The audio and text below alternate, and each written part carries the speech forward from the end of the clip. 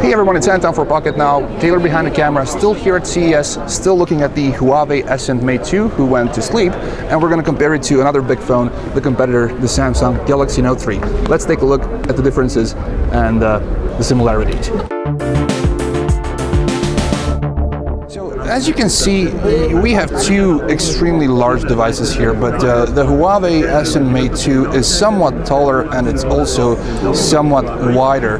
Now, in terms of in-hand feel, because the Huawei is tethered, I couldn't tell which one is heavy, but if you flip them to the side, you can see immediately the differences. That we have the what Samsung used to call the hyperglazing finish, which is slippery, and you can see it collects fingerprints and grease like a champ, and this is the white version of the phone. I haven't seen another version of the phone yet. Maybe there will be a black version. And Samsung is using this faux leather, which I'm not a fan of, but it's not slippery and you cannot see the or feel the grease or the fingerprints. Now, since we're at the back, we're going to compare cameras to cameras. We have a 13 megapixel camera here, 13 on the Huawei 2, Sony sensor being used here, flash, and of course 4G LTE, because this is a Verizon version, as you can see. But in terms of the Huawei, it supports all US carriers and all worldwide modes in terms of compatibility with GSM, CDMA, and all the other ones.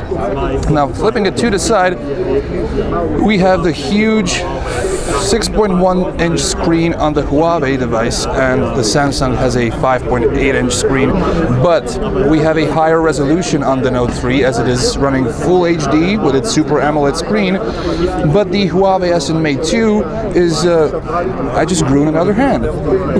And the Huawei Ascend Mate 2 has a 6.1 720p screen, which they call EHD, as an enhanced HD, which is 720 by 1280. 1.6 gigahertz processor, a Qualcomm Snapdragon 600 on the Huawei device, a Qualcomm Snapdragon 800 on the Note 3. Of course, we have 2 gigs of RAM on the Huawei, 3 gigs of RAM on the Samsung. You can see the home button. We have no buttons here, but the Huawei device is employing the on-screen buttons, which is okay because you don't have any buttons placed down below, but it will take up a little row from your screen. Now, the biggest difference between these two and the Huawei device will go back, that will follow, is that the Samsung has an S Pen. This is something which the Huawei device does not have, though they said that it is relatively easy to use it with one hand. Now, I've got big hands, and this is the 90-degree circle which I can reach to. I cannot hit the help button, the help icon. I cannot even hit that icon there, so it's going to be difficult for you to use this one-handedly. However, just as the Samsung, the Huawei device also has multi-window applications. At the moment, as we can tap that, we can go back there. We have only 4 supported. As you can see, we have a calendar, calculator, a notes application, and the SMS application, and it looks like this. As on the Samsung, you have a lot of applications supported, more are being added, and you just drag some along. Let's see, let's drag something which Taylor will not get upset about.